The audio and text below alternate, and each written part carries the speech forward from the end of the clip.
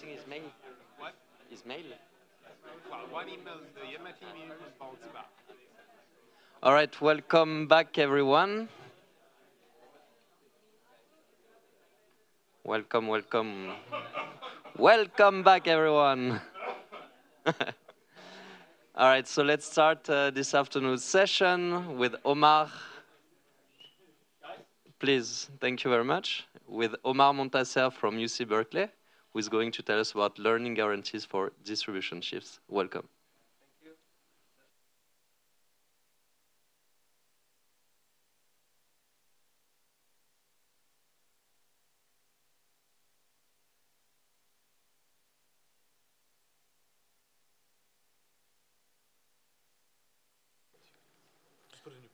Okay.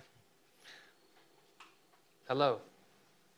Good afternoon. I would like to first thank the organizers for putting together such a nice, wonderful workshop, and I would like to thank them for the invitation. I'm happy to be here.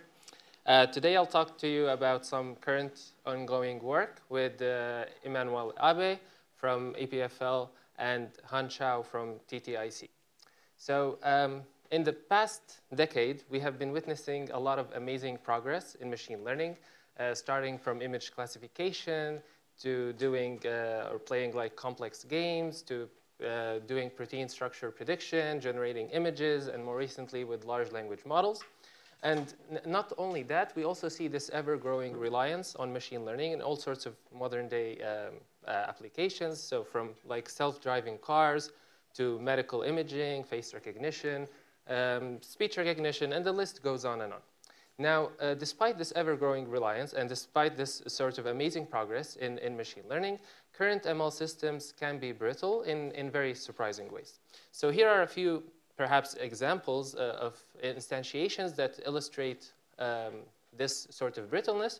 One popular phenomena is the phenomena of adversarial examples, where we can perturb inputs, so we can add adversarial noise to the inputs in a way that is imperceptible, at least to us humans, but this sort of breaks machine learning models in terms of like making them make mistakes in their predictions. Another example I will basically refer to as like maybe subtle distribution shifts, where researchers have tried to recreate new test sets for standard benchmarks, such as CFAR10 and ImageNet. And surprisingly, when neural nets are evaluated on these like new test sets, we see like sort of degradation in performance that is kind of significant in terms of like their accuracy. And maybe something that we also, okay, sometimes people refer to it as this like changing environments, or maybe like spurious correlations, or sort of this maybe desired property that we would like to develop or learn predictors that do well regardless of the environment. So we would really like to classify cows correctly, whether they are on a green pasture or whether they are on the beach. This is actually a real photo of cows in Corsica, I believe. Yeah. So, and also, for example, for self-driving cars, we'd really like to have like self-driving cars that drive in different cities. So, like when today's talk will be really thinking about how can we learn predictors robust to distribution shifts. But when thinking about this question of like tackling distribution shifts, like the first thing maybe that pops up, like the main maybe challenge is really how do we mathematically describe distribution shifts? So if we want to sort of derive machine learning guarantees for distribution shifts, we want to somehow be able to describe the distributions that we care about and the things that we maybe we would like to derive guarantees for. So I would like to maybe give you just a brief survey of like some of the prior work that can be viewed, like when we view it from this lens, the lens of distribution shifts. So there's a large literature on the problem of covariate shift, domain adaptation, and transfer learning. And typically in this area, people start with like having a source distribution. This is where you see training, where you're training examples from. And then you have some target distribution. And typically a different target distribution Q. And typically people relate these two distributions in terms of divergence measures. For example, KL divergence, or the total variation distance, or thinking about importance weights or likelihood ratios. And then they give guarantees in terms of like, if I see data from P, how much does my performance degrade on Q, given that the distance, the KL distance between them is this much. So this is one form of like theoretical guarantees that people have worked on. Another maybe related line of work is what is referred to as distributionally robust optimization. And in this work, people study like if I have a source distribution P, and then I am interested in doing well on a family of distributions that is related to this source distribution, also based on some divergence measure. For example, like this family of F divergences, how can we sort of learn a predictor that does well on this family? So the main difference here is that we're not interested in only a single target distribution, but more like a family. And the sort of the common characteristic between these two lines of works is that they look at divergence measures. So this is sort of the main thing that we use to relate the distributions. Another maybe related line of work is the line on invariant risk minimization, where in some sense there is no explicit structure that relates the training distribution with the maybe potential test distributions. We just assume that there are different environments, and then we see data from the training, from some training environments, and we would like to do well on test environments. But because of there's sort of no explicit mathematical structure, sometimes the guarantees given here are not very strong. Now, another related line of work is that on data augmentation. So this is a common technique used in machine learning today, where in addition to the original training examples, we will augment them with transformations of these training examples. But typically, the main sort of reason or the thing that we want, that we get away, that we gain from doing these augmentations is really a sort of performance on the original distribution. So we do these transformations, but then we just measure performance on the source distribution. So we're not sort of doing these transformations to help us with distribution shifts. Okay, so given all of this, so sort of so far sort of the story is that, okay, we relate distributions in terms of divergence measures. And today's talk, I would like to maybe motivate a different formulation of looking at distribution shifts through the language of transformations. So we'll consider like having a collection of transformations T, where every transformation maps from the input space X to X. So we'll only consider transformations on the covariates, for example, like images. So what are some common examples of transformations? So we could have, for example, in the space of images, we could have rotations of images. We could have translations. Or we can even have, for example, if you are familiar with adversarial patches. So, for example, researchers have shown that you can break machine learning models by sticking like these adversarial patches on these real-world objects, and this sort of breaks the models. So this adversarial patches, for example, can also be modeled using this language of transformations.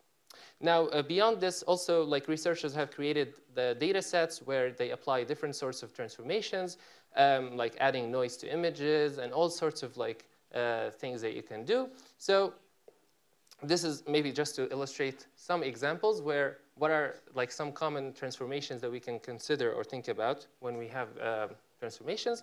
But also, I'm not, my background is very little on the topic of like optimal transport, but I realized or I learned that in general, like if you have two different distributions, P and Q in RD, it is possible to, there always exists, or under very mild conditions, there exists a map where a map or a transformation T that maps distribution P and Q. So this is just to say that in general, this language of transformations or using transformations as maps that map from one distribution to the other is very general.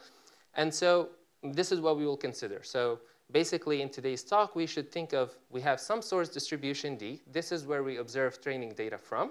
And then we have a family of distributions that are described as transformations of the source distribution.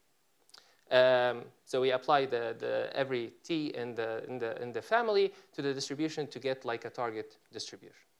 So with that in mind, I would like to further specify now the problem setup. So we have some collection of transformations as I described before, and there are maybe two ways of thinking about this. So either the downstream application that we are considering already tells us what transformations we should be considering, Or another view is that maybe this is a choice that is made by the learning algorithm. So the learning algorithm will choose some rich family of transformations in the hopes that that will sort of model distribution shifts that we might encounter when the model is deployed. In addition to this, we will have some class of predictors. We will denote this by H. So think of this as your the model class you're using to learn, like, for example, neural networks. And we observe some data, like a labeled training example, from some unknown source distribution. So what will be the goal with these objects or with these inputs? So our goal is to learn a predictor, H hat, that performs well uniformly on all the transformations. And to write this mathematically, so we would like to learn a predictor H hat that satisfies the following objective. So let's walk through or unpack this. So the first thing on the left-hand side, this is the performance of H hat. This is the predictor that we learn. And this max over all transformations. This just measures the worst case error of the predictor H hat. So notice here that we are evaluating H hat on transformations of the original inputs X. So this sort of this resembles the target distributions as encoded by the family T. And we want the performance of the predictor H hat to match the best predictor H star in the class capital H. So the class capital H is going to be the benchmark that we compete against. And you can think of this benchmark as this is the best we can achieve using the model class H, even when we know the true population distribution. So when we have access to the true population distribution and we have access to the family of transformations, we can just minimize this objective. This is the best we can do, and we want to be epsilon close to it just from a finite sample. So this is going to be sort of the challenge. And now the question is, and I should say that this objective has appeared before in the literature in the context of distributionally robust optimization and in multi-distribution learning. The main difference here is that we are considering this objective from the perspective or using this language of transformations. Okay, so if this objective is clear, yeah. Can I just ask something on this? Because I guess this is important, right? Yeah. So, Just a quick question, because I guess this is going to be important. So you mentioned the existence of adversarial examples, right, in your previous slides. So the worst case error of a learned predictor, if there exist adversarial examples, I guess this worst case error can be almost arbitrarily bad, no? So, okay, that's a perfect, excellent question. So in this setup, the predictor H hat is only, or the performance of H hat is only measured with respect to the family of transformations T. So this is sort of the constraint that is imposed. So for example, if we consider the set of all transformations, then yes, we will probably most likely find a transformation that messes up the predictor H hat very badly. And so the idea here, or the thing maybe to think about, is that, for example, in the space of images, if we rotate the image, at least for animals maybe, or some classification task, that these transformations do not change the ground truth labeling. I think this is sort of the thing one should be maybe thinking about. Because if a transformation changes the ground truth labeling, then there's nothing basically that we can do. So this is an assumption that we make, that in some sense, this formulation aims to only consider or tackle distribution shifts that we know that the ground truth labeling will not change with respect to the distribution shift. And then if the ground truth doesn't change with the distribution shift, we should do well on it, or like predict correctly. Yeah, great question, yeah. Yeah, also, yeah, feel free to stop me at any point. Okay, so we want to learn a predictor H hat where the worst case error over transformations matches the optimal that can be achieved using the class H. Yes? so maybe the answer is obvious, but you mentioned that you want to be equally good on all the transformations. Uh-huh. But you're just minimizing the worst case error, right? Like, is this going to guarantee that you're going to be equally well on all of them? Or? That's also another excellent question. So it is not a priori clear whether it is possible to, in some sense, so another objective that one can consider is that instead of competing with the worst case over transformations, you want to compete separately with the best that can be achieved on each transformation separately. And that, a priori, it is not clear whether that goal is possible to achieve with a single predictor. So yeah, the challenge here is really we want a single predictor that works as well as possible for all transformations. And we will consider a relaxation of this objective towards the end of the talk. Great question. Okay, so with this setup in mind, maybe let's think of, ways of achieving this. Like what would be a good H hat that satisfies this objective? So maybe a starting point would be to consider empirical risk minimization. So this is a standard procedure, a standard principle that we have in ML, where we look over the class capital H for a predictor that minimizes the error on the training examples. So will this do well on transformations? So I think, the answer is no. It's not going to do well because we don't really tell it. We don't give it any description of the transformations that we care about. So in the worst case, there will always be something that it messes up.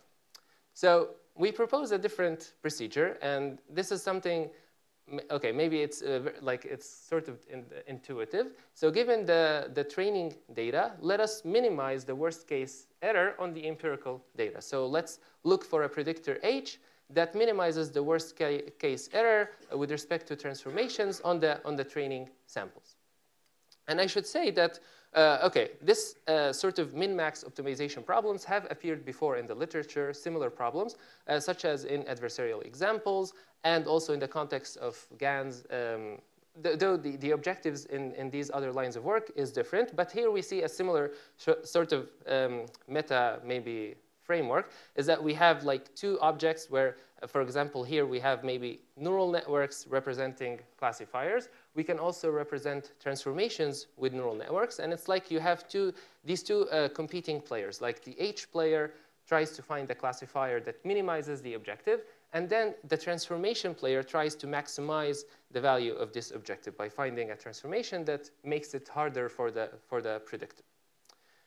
Okay, so highlighting, I guess, this game theoretic view, what guarantee can we give for this learning rule? So if we have an oracle, someone gives us a black box where we give it an input, a collection of label training examples, and it solves this optimization problem for us. It returns some H hat that minimizes this objective. What can we say about the guarantee of such a method?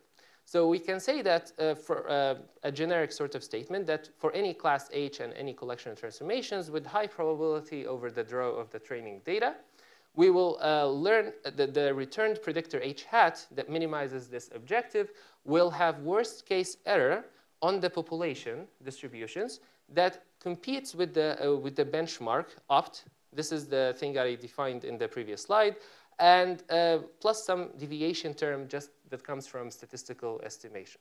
So, I guess there are two things to focus on here. First, we are saying sort of a generalization statement that the predictor H hat will have low error on the target distributions. So not just on the empirical sample that we observe, but only also on the underlying distributions. So we'll be at most opt plus this deviation term. And the thing maybe to pay attention to here is that this term is controlled by the VC dimension of the composition of H with T.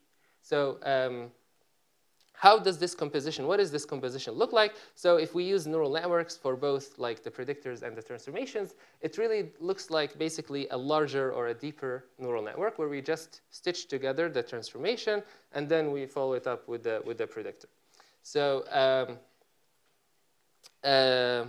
maybe I should say a little bit about the proof of this. So very simple proof. So once we consider the composition of H with T by invoking like uniform convergence guarantees for this bigger class, this H composed with T, which is controlled by VC dimension, we can argue that minimizing this objective will achieve the sort of the guarantee that we are looking for. Yes?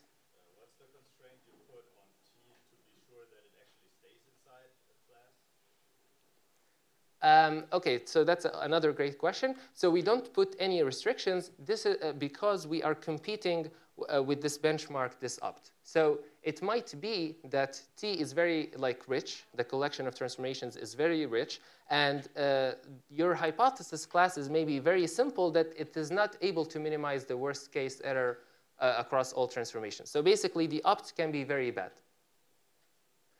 Basically, what I'm saying is that if the opt is, say, 1/2, and you can't do better, something better than random guessing, then your task is sort of easy because the best you can do with your model class is not great. But so okay, so these types of guarantees, we don't really need to know opt. We are promised that we will be very close to opt without knowing opt. But there are ways to sort of compute approximations of opt. I mean, okay, information theoretically, but not computationally. Yeah, great questions. Yes? What happens to the delta? Because the probability Great. So yeah, the O tilde notation hides dependence on delta, but it's going to be like log 1 over delta, like standard sample complexity guarantees. Yeah. Yeah, yeah. Great question.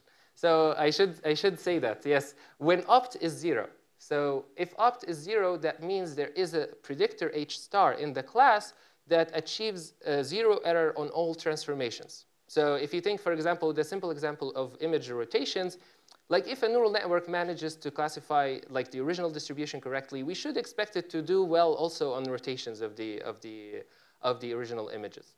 And so in the case that opt is equal to 0, we can achieve a fast rate where we drop the dependence. Instead of square root, we can achieve VC over n. We'll also see another instantiation or another example where we can achieve a fast rate towards the end of the talk. Okay, so, but I think, okay, the thing maybe to, I guess, also look at is the VC dimension of the composition. I mean, this is just an upper bound on the sample complexity. So a natural question to ask is, can we improve this? Can we do better than just, maybe there's a more efficient learning rule that learns with fewer samples than this.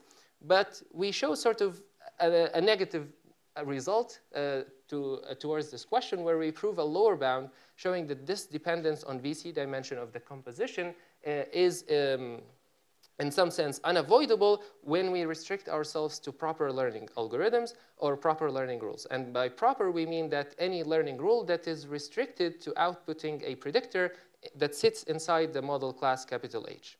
So this is sort of a similar phenomena in terms of guarantees that appears also in adversarial learning. But an open question here is whether one can do better with improper learning algorithms. So if we think of algorithms that output a predictor outside the benchmark, outside the hypothesis class that we are competing against, it is possible that maybe we can do better than just better in terms of the dependence on the VC dimension. So something to think about. Yeah.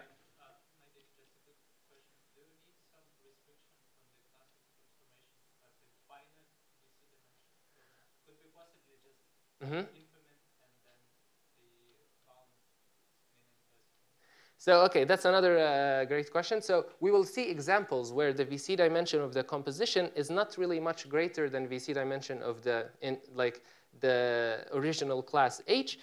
But yes, you're perfectly, your question is perfect. Because if the VC dimension of the composition is infinite, this lower bound is saying that we can't learn the composition, or I mean learn with respect to these transformations using proper learning rules. But it's still open whether maybe the improper learning algorithm will not depend at all on the complexity of T, and then maybe it is possible even then. Yes?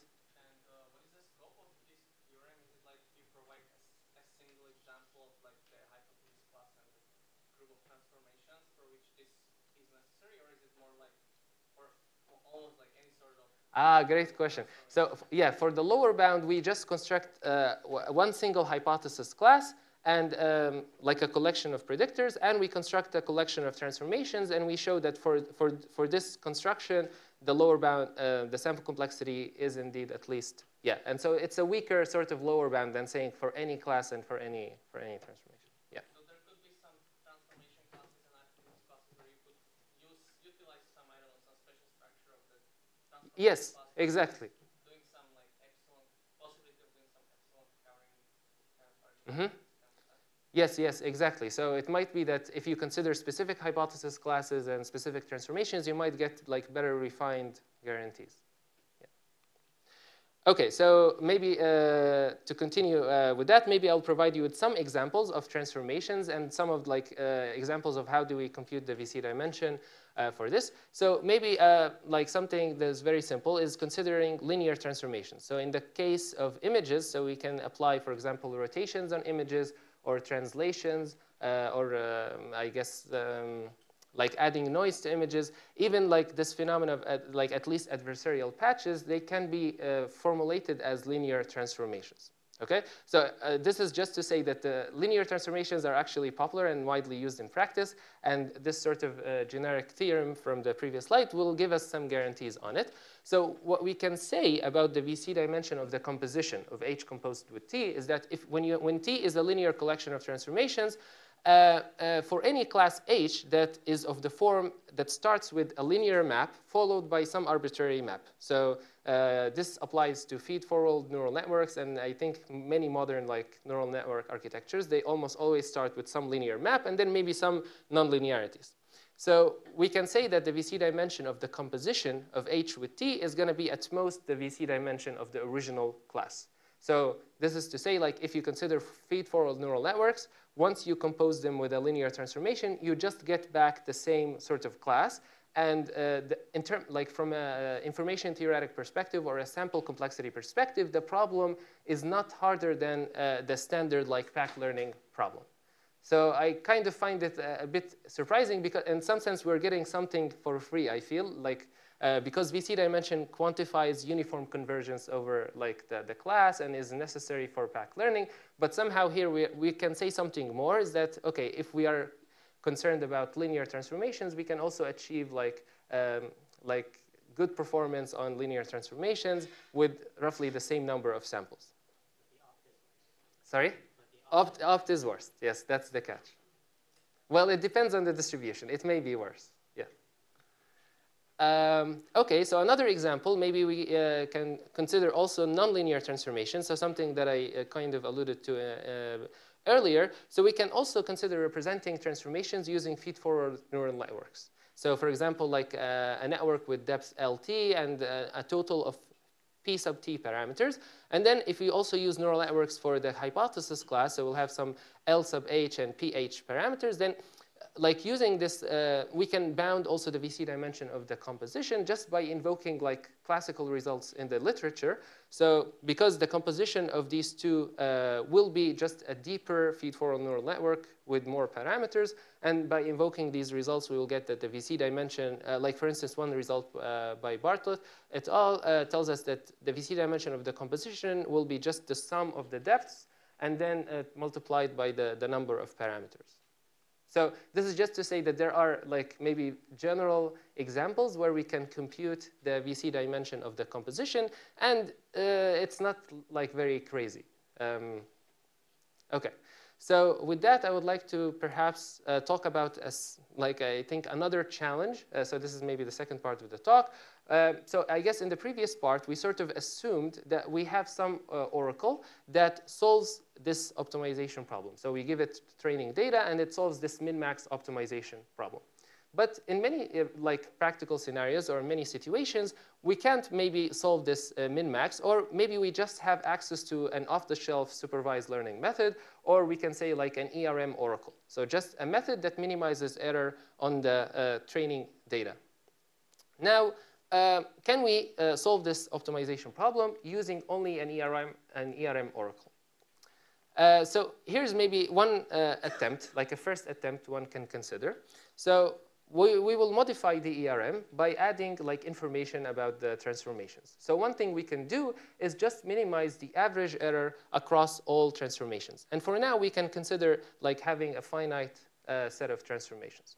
So this is maybe a reasonable thing to do. And this is like, you can view data augmentation as doing or as minimizing this objective. Like because in data augmentation, you randomly sample a transformation, and then you minimize error with respect to that. So okay, so will this work? So this will work if the benchmark, the best we can do using the class opt, is going to be 0. meaning that if the data is separable with respect to all transformations, then this minimizing the average also minimizes the max, and we will be able to sort of solve this problem with one oracle call to ERM. But in general, the more challenging setting is when opt is not 0. So when the data is not separable with respect to all transformations. So the question still stands. Can we actually minimize this objective using an ERM oracle? And to sort of solve this question, a useful sort of way of looking at the question is viewing it as a zero-sum game between two players. So if we cast this problem as a zero-sum game where we have the T player, so this is a player that plays mixed strategies over transformations, and then we have the hypothesis player or the H player that plays ERM, empirical risk minimization.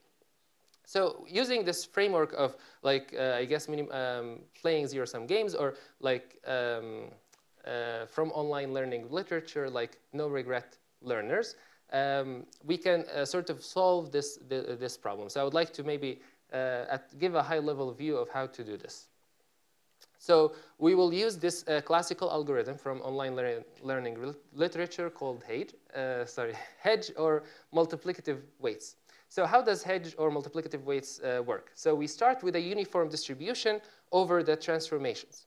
And then we solve a weighted ERM problem. So as we saw before, we minimize the average with respect to this weights. We run ERM. And then ERM sends back a predictor H1.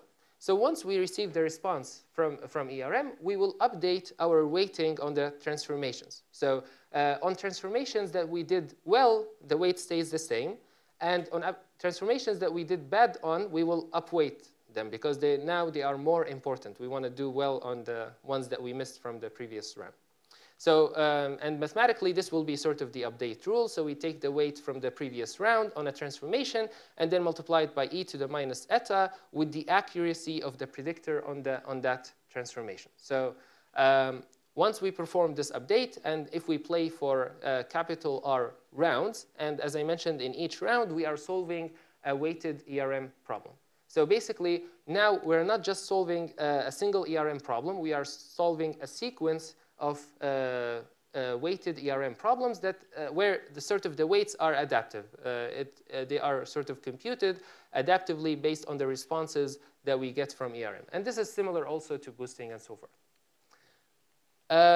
Okay, so what is the guarantee that we get? So we can just take a black box like guarantee of hedge and put it in the language of this problem. So the regret guarantee of hedge tells us that the loss of the best expert. I mean, there are multiple ways of writing this. One is with a min, one with a max. The one that serves us is the max. So we will say that the max over all transformations and the average error, where at the end we look at the average over all our predictors, is going to have an error that competes with sort of the average loss throughout the runtime of this algorithm, like the average loss over our rounds.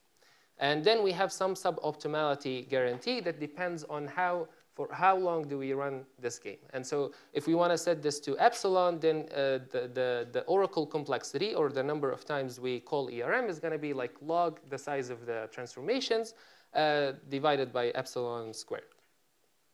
Okay, so all I told you so far is really like we have some empirical objective, and we can solve it using ERM, but we have to play this two-player zero-sum game between hedge and ERM. So we are trying to extract like as much as possible from ERM by not just calling it on a uniform distribution, but rather like a sequence of weighted distributions. But then, okay, we do well on the empirical objective, but ultimately our goal is really to do well on the distributions, not just the empirical data set. But we can sort of take that and generalize it or carry it over to a generalization statement by also, again, using uniform convergence. So the statement here, or the theorem, is that once we do all of this for any class and for any set of transformations with high probability, we will guarantee that with respect to any transformation T, the average error of the R predictor, so this is one way of thinking about this is that we output a random distribution over predictors, and at test time, we randomly sample one predictor. So it's not a deterministic predictor. It's an open question whether we can achieve the same sort of guarantee with a deterministic predictor. And similar to before, the sample complexity here is controlled by VC dimension over n, and maybe it is possible to improve as well. Okay, another lemma, maybe if we are curious about how large does this VC dimension of H composed with T when T is finite, so we can show that it's at most the original, like the VC dimension of the class H plus log cardinality of the set of transformations.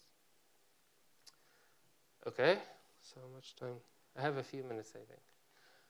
Okay, so now with that, maybe here's a motivation for another sort of objective that we might be interested in.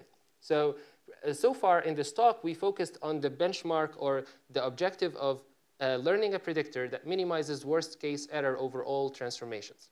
But one can construct like very simple scenarios where that objective can be very bad. So here's an example.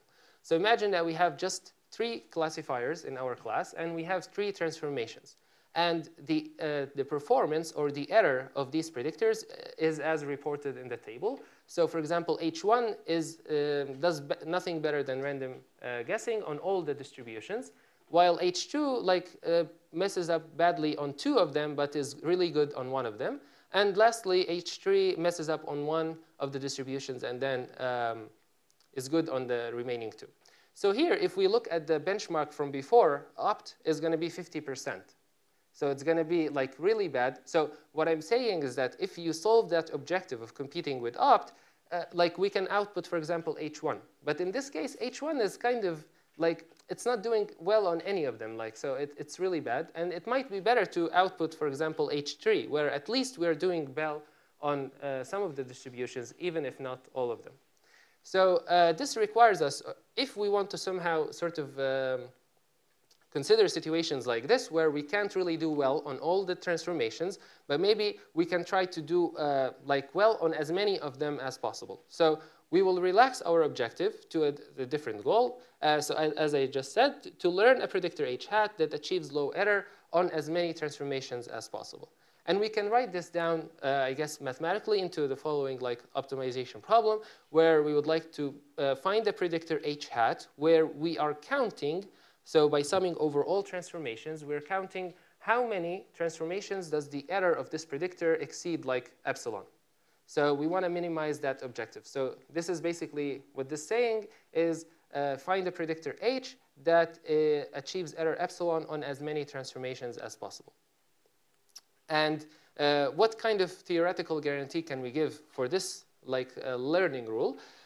We can say that for any class H, any collection of transformations with high probability over the draw of the training data, that we can learn a predictor H hat. So this is by solving this optimization problem. The learned predictor, the number of transformations where it exceeds error like 9 epsilon is going to be at most competing like with the best predictor H star in the class that achieves like error epsilon. So, okay, maybe this is a bit of a mouthful, but basically we have the class, and then we look for, okay, what is the best predictor in the class that achieves error epsilon on as many transformations as possible? This is the benchmark, and this is going to be like some number between like the size of t and 0. And we're saying that we're going to match this number just from a finite sample n. Okay, and this is a situation where we can actually achieve a fast rate. So instead of square root, like the sample complexity, it doesn't grow as square root VC dimension of the composition over n, but instead it grows as VC dimension of the composition over n. And really the main reason here is that we are kind of ignoring transformations where we achieve high error. So this is where we can use like a sort of an optimistic guarantee for like uniform convergence, and so we get like a fast rate from this.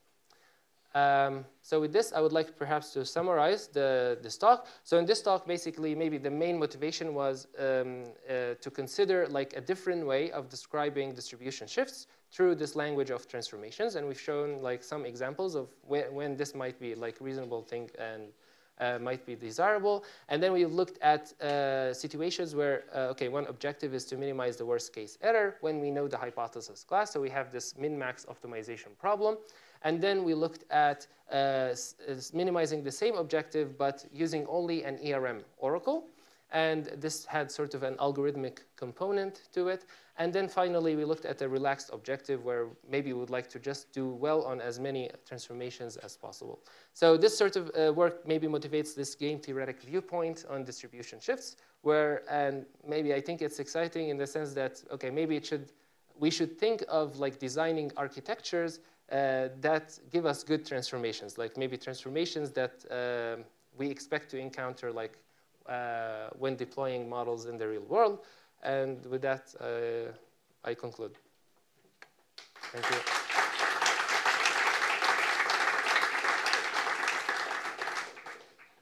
Thank you very much for this talk.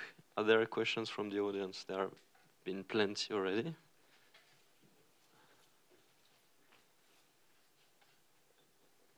Okay, nice talk. I just had two questions. The first one was, if we use a generative AI model to create samples from the source distribution, so would you term the operation as a transformation? Because you said that the label should not change, right? Mm-hmm. So is that a transformation in your point of view, or you would not consider it as a transformation?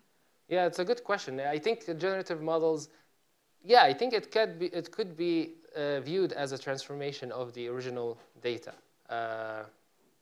Yes, I think, so though learning generative models in itself, like if you learn a generative model in order to sort of mimic sampling from the original distribution, it's sort of like maybe, in some sense, maybe a harder problem. Because in some sense here, I guess we're starting with a family of transformations. We don't really, either we know that they are the transformations that we care about, or either it's just a big family and we want to do well on as many of them as possible. So they, like, yeah. Okay, and I had one more question. Like, you're trying to create predictors which can perform best or better on as many transformations as possible, right? Mm-hmm. So what if two predictors give you the same performance on a different set of transformations? Then mm-hmm. which one would you classify as a good one? Yeah, great question. So at least with this formulation, we don't sort of make distinction between those two predictors. They would be equally good. But perhaps there are other formulations where we can sort of like prefer like one over the other. Thank you. Yeah. All right, if there is one more question. Otherwise, let's thank again Omar. Thank you.